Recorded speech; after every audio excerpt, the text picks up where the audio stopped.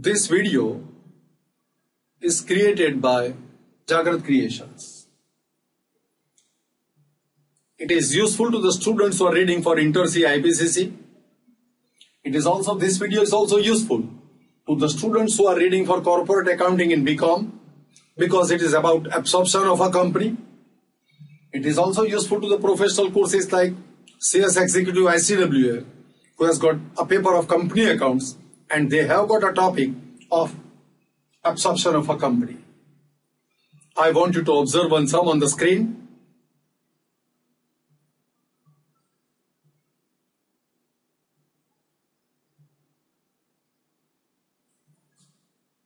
Try to read the sum by pausing the video. Let me read for you. The balance sheet of Manan Ltd and Mansi Ltd as on 31st of March 2016 are as follows. So this first balance sheet is of Manan Ltd. This second balance sheet is of Mansi Ltd. It was proposed that the Manan Ltd should be taken over by Mansi Ltd. So Mansi Ltd is the purchaser, Manan Ltd is the vendor. The following arrangements were accepted by both the companies. Goodwill of Manan Ltd is to be considered valueless. So goodwill of Manan Ltd is considered to be valueless. Areas of depreciation of Manan Ltd amounted to 40,000. So this fixed assets is subject to 40,000 areas of depreciation. The holders of 2 equity shares of Manan Ltd was to receive 10 shares of Mansi Ltd and so much of cash as necessary to adjust the rights of shareholders of both the companies in accordance with the intrinsic value of the shares. So this sum is based on intrinsic value. Now, for 2 shares, 10 shares are to be given. At what price? At a price of intrinsic value of the share of a purchaser. So we are required to find out the intrinsic value of the share of purchaser, and that value of share will be considered, intrinsic value of share will be considered as the exchange value for the acquisition of business of Manan Ltd. We shall work out the intrinsic value. I am going to explain this point in detail. And the as per their balance sheet, subject to necessary adjustment in regard to goodwill and depreciation in case of Manan Ltd balance sheet. You are required to calculate the purchase conceit, show the balance sheet after the absorption. Now, I want to prepare working. First off, Manan Ltd, it's a vendor company. Manan company has sold its entire business to Mansi. Here I am going to write down the net assets purchased. Here I am going to write down the payment made there against. The payment has to be made on the basis of intrinsic value of the share. That's an important point of this sum. Goodwill of Manan Ltd is to be considered valueless, so goodwill is valueless. Areas of depreciation for Manan Ltd amounted to 40,000, so these fixed assets are subject to depreciation of 40,000. So this is the price at which the fixed assets of Manan Ltd is being purchased. Current assets purchased at the book value. Deduct the liabilities. Unsecured loan.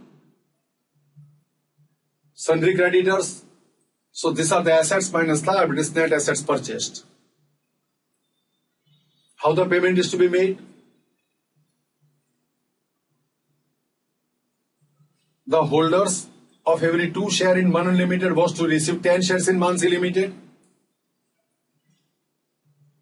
Now, for 2 share, 10 shares are to be given. Let us find out the number of shares. For 2 share, 10 shares are to be given.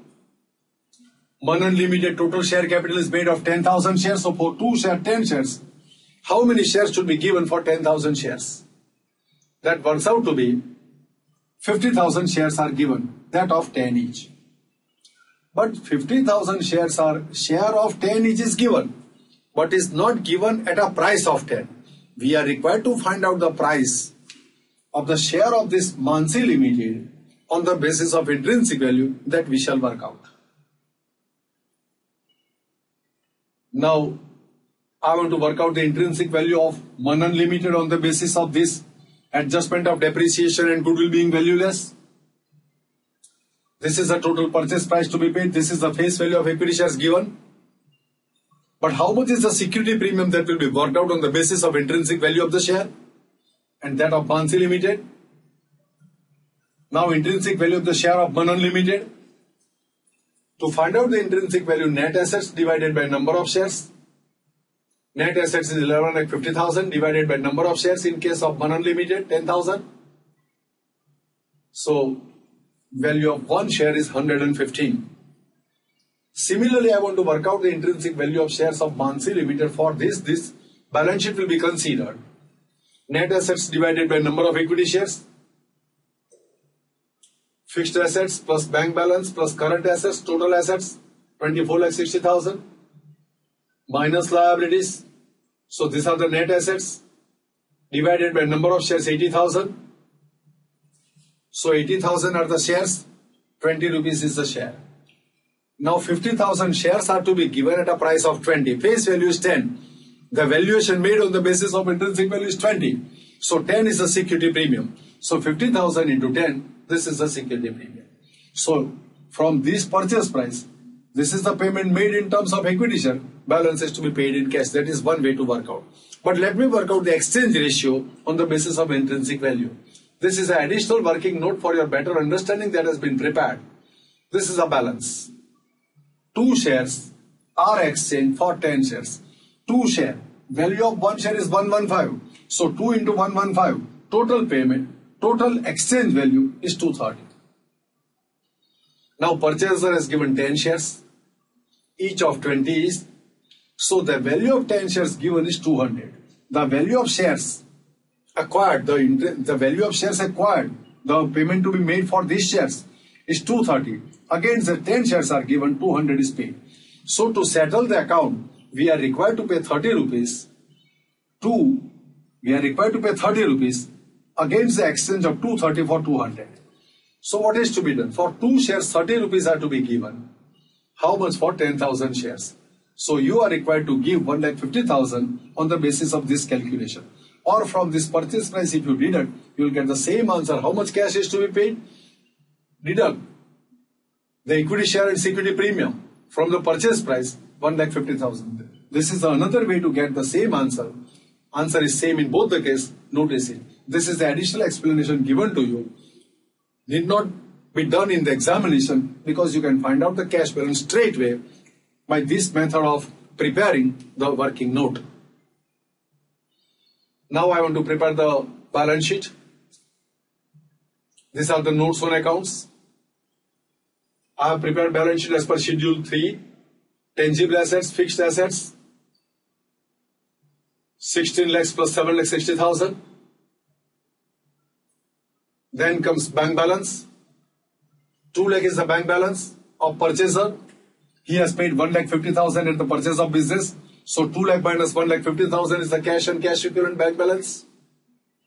Then comes total of current assets for both. These are the current assets purchased. These are the existing current assets of the purchaser. Now, authorized share capital. Then issued and subscribed capital. 8 lakhs plus 5 lakh, 13 lakhs, share of 10 each. Security premium. This is the general reserve of the purchaser. Now, next come secured loan, long-term borrowings. Unsecured loan also will go to long-term borrowings. Trade payables, total of sundry creditors will be recorded. This is how all the details are incorporated in notes to accounts. Now I want to prepare a balance sheet as per schedule 3. These are the titles in which the reporting is to be made that you know very well. Authorized share capital, share of 10 each. Issued and subscribed capital, that will be considered in total. Security premium, reserves and surplus. General reserve, reserves and surplus. Long-term borrowing, secured loan and unsecured loan. Trade payables, creditors. Tangible assets, fixed assets. Intangible assets are not there. Cash and cash equivalent 50,000. Other current assets. 15 lakh 60,000. This is how you can prepare the balance sheet as prescribed as per Schedule 3. Have the total of equity and liabilities, and same way have a total of assets. The total should agree. So this is how the notes on accounts and the balance sheet is prepared. The important point of this sum is the consideration paid on the basis of intrinsic value. That's an important point. I have tried to explain you all these concepts. I feel that you have followed. Thanks to all of you.